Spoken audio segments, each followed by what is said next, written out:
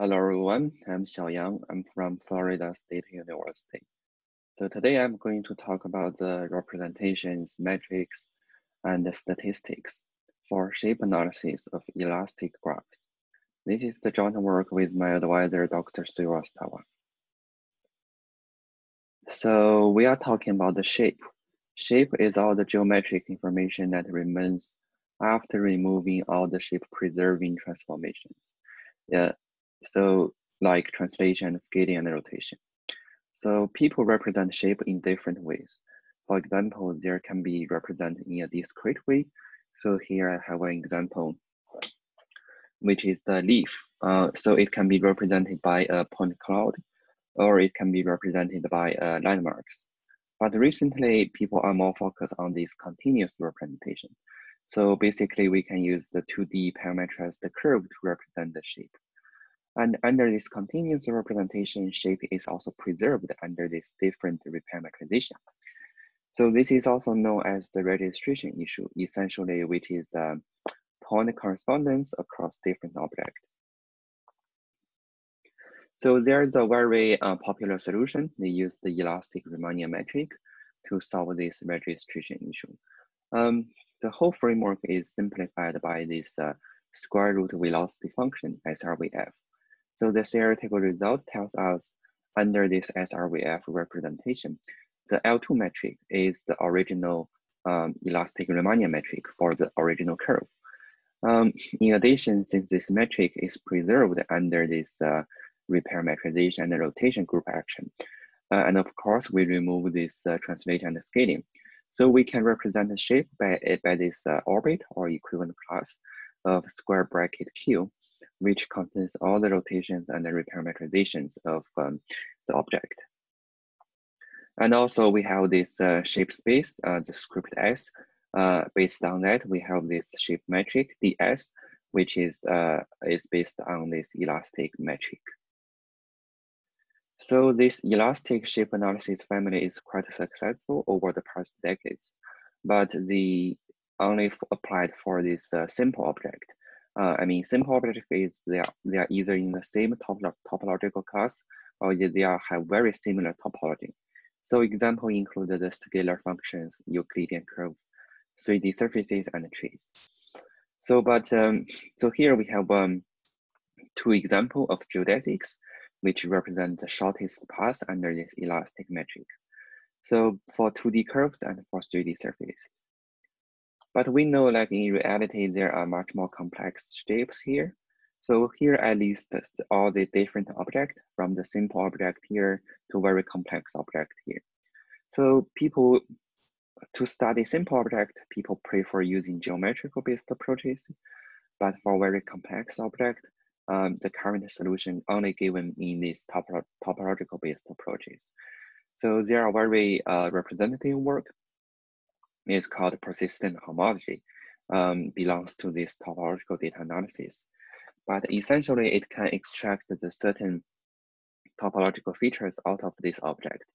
Topological features includes the number of the holes, number of the loops, and then the work is focused on these topological features. I mean, certainly for very complex object like this snowflake or this picture of our universe, it's a good idea to analyze using this very costly like topological based approaches. But today I'm going to talk about like for some relatively structured data and relatively complex object, how do we study their shape in geometrical way? So more specifically, I'm focus is on these graphical shapes. Example include these brain arteries, these eye blood vessels, fruit fly veins, and neurons. So this graphical shape is made up by nodes and edges. So nodes is either the junction or the terminal nodes, or yes, and the edges is the shape of the 2D of the 3D edges between them. So how do we represent this shape? So as a graph, we certainly represent as a graph, but more specifically, this is the edge attributed graph. So it has the edge defined in the shape space. So we represent this graph by its adjacency matrix A. For each entry, Aij represents the shape of the edge Ij. So I will use this to illustrate the idea. So on the left-hand side, we have this graphic object 1, 2, 3. It has 3 nodes. So on the right-hand side, it's the corresponding adjacency matrices. So for example, here, the Aij, which is represent the shape of the edge A12, is the shape of the edge 1, 2, which is we use the square bracket Q1 to represent the shape of this one. So let's script A to represent the space of all such adjacent matrices. Remember, we have the ds, which is the elastic distance on the shape space. So we can impose the metric on this script A using the sum of square of all the edges, and we square root it. So the geodesics, we can also get geodesics, since for each edge, we have the geodesics under this elastic distance. So we can have the geodesic for the full object by this collection. But there is one issue for such representation, which is we call this arbitrary node order. So basically, so here we have two same object. I mean, they have the same shape, but they are in the different node order. So as a result, the adjacency matrices are different. So what we need to do is we need to find the permutation matrices P, such that we can permute the node order, such that they are registered together. So this permutation matrix P is a very special matrix, such that every row and every column contains precisely a single one with 0 anywhere else. So the action of this P is given by PAP transpose. Essentially is we exchange rows and columns such that we can permute the node order and they are registered together. So how do we remove this permutation effect? So let's script P to denote the group of all these permutation matrices, and the group action is given by the PAP transpose. So as a result, the shape of the graphical object is actually the orbit under this group action P. Or in other words, it's the equivalent classes. So basically, it's the site contains all the possible node orders. So the site of the, all the collection of this graphic object, we use the script P to denote this graph shape space, but it's also the quotient space of the script A, modeling out this the group action P. So what is the metric for this space? Since script J is the nonlinear space, but we have the isometry result, so we can actually borrow some metric from the outer space. So let me talk about here. So basically, the permutation action is an isometric action on the script A, the adjacent matrices space. So the isometry means if we permute two adjacent matrices in the same way, the metric dA, which is we mentioned before, the sum of square of all the edges and the square root it, is preserved under the same permutation. So this is called isometric group action. So because this result, we can actually borrow the metric, or we call this inherit this metric from the outer space script A into the quotient space script J. The only thing we need to do is we need to optimize this permutation matrix P. So now let's talk about the numerical optimization. So this is called graph matching algorithm problems. And more specifically, people are more formulated into the quadratic assignment problems. So if our adjacency matrix is the shape space n by n, it can be formulated as the Lawler's quadratic assignment problem. So let me use this slide first. So basically, given two objects, like a graphic object, A1 and A2. So what we need to do is first formulate this, we call this affinity matrix K, which is n squared by n squared matrices. So the diagonal entries encoding the node similarities and off-diagonal matrices encoding the edges similarities. So for example, here, 1A to 1A means root 1 register to A. This is the node similarity between 1A and A. So 1A to 2B, this is the edge similarity. So for example here, so means 1 to A, 2 to B, and that means edge to edge AB, and here we measure the similarity between shape Q1 and QA. So as we mentioned before, the edge similarity is measured by this elastic inner product. So we are using the factorized graph matching to optimize this problem.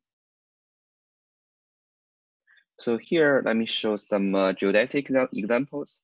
So for the left and right, we have two different graphical object. So first, this is the shortest path in the adjacent matrices space.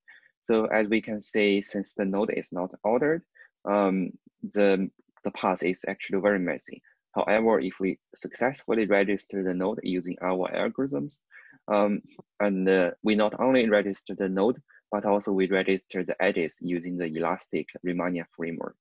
So as a result, we can observe a much natural deformation from this object to that object. So here we have another geodesic example. So basically we have two different graphical objects. One has a loop, one has not a loop. So in summary, it's the geodesic in J is a much more natural deformation than the geodesic in script A without node ordering. So here we show a real example. We show the geodesic path for two neurons. As we can see, a very natural deformation. So since we have developed a metric for these graphical shapes, now we can use this metric to develop some statistical tools.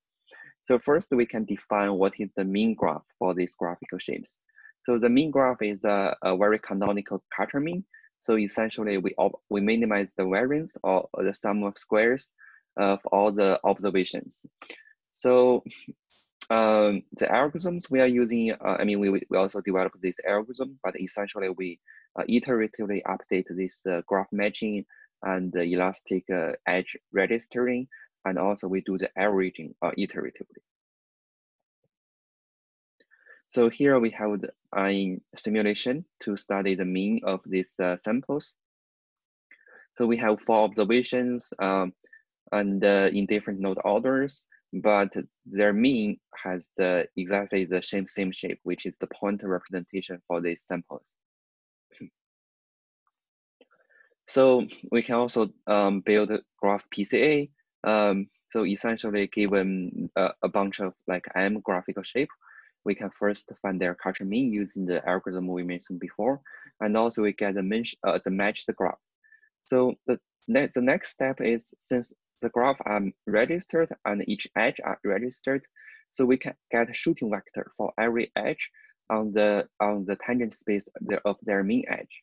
And the collection of all these edges is the shooting vector for this matched graph shape. And as a result, this shooting vector is in the tangent space, is the vector space. We can perform the standard PCA. So here, let me show some PCA results using the same data here. I would like to mention, like for this data, they have different node ordering, but they have the same main branch.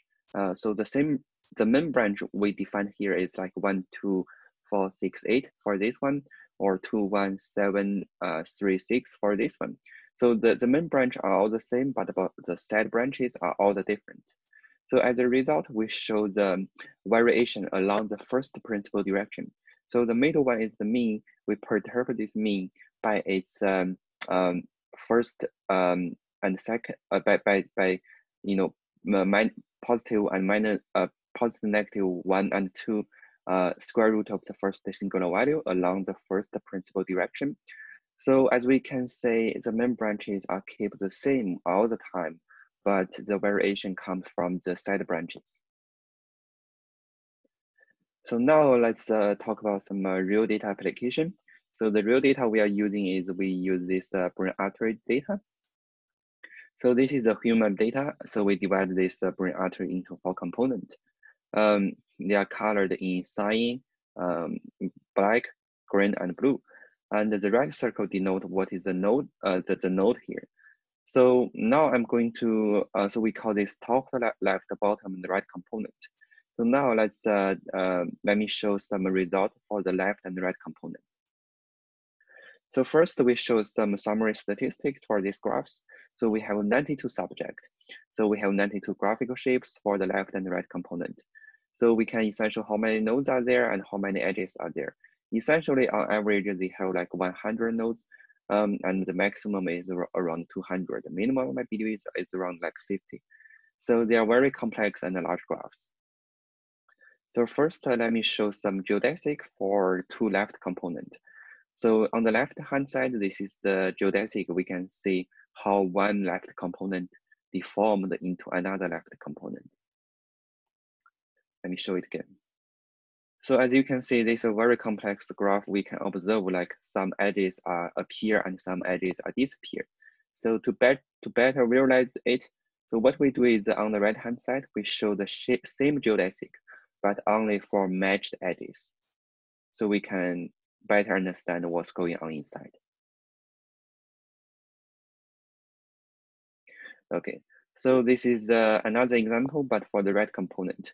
So as usual, we show the full geodesic here, and we show the matched geodesic here. Okay.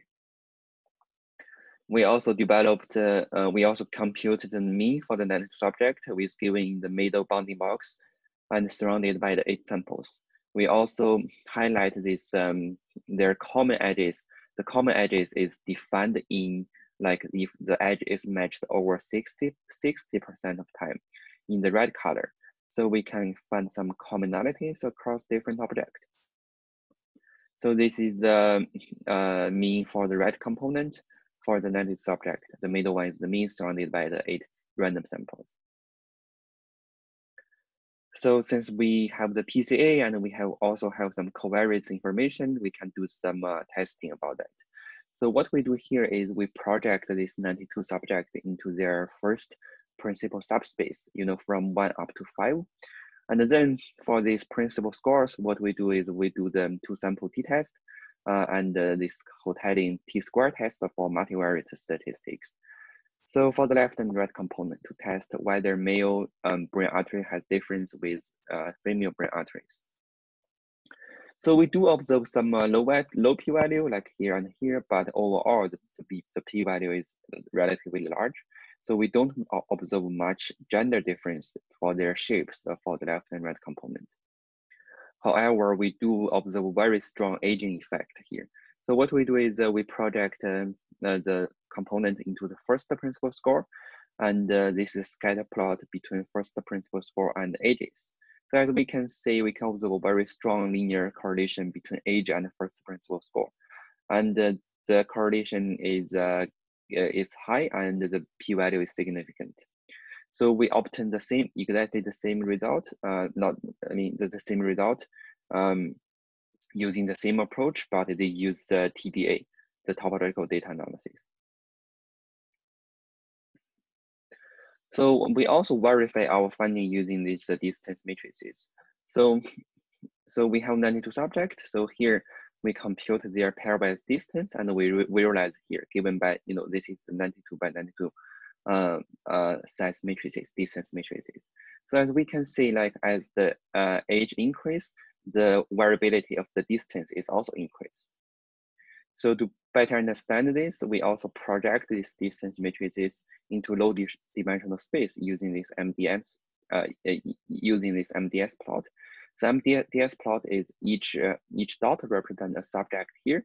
So essentially MDS plot can preserve the distance given by these distance matrices as much as possible. So we can observe there is some separation between young and old people. So we also do a formal test about this gender and we also do a distance-based test to verify this gender and age effect. So what we do here is based on these distance matrices. So we randomly assign them into male and female. This for gender test. Here we randomly assign into young and old label. So young is defined like less than 50 and old is defined over than 50. So, and then we calculate the test statistics and we repeat this procedure for many times and we get a distribution of these test statistics. And this red dot here, represent what is the true label test statistics. So by doing so, we can obtain what is the p-value for our current true label. So we, as usual, we don't observe much strong gender effect here, but the aging effect is very strong. The p-value is very significant. So that is all the talk. Thank you very much.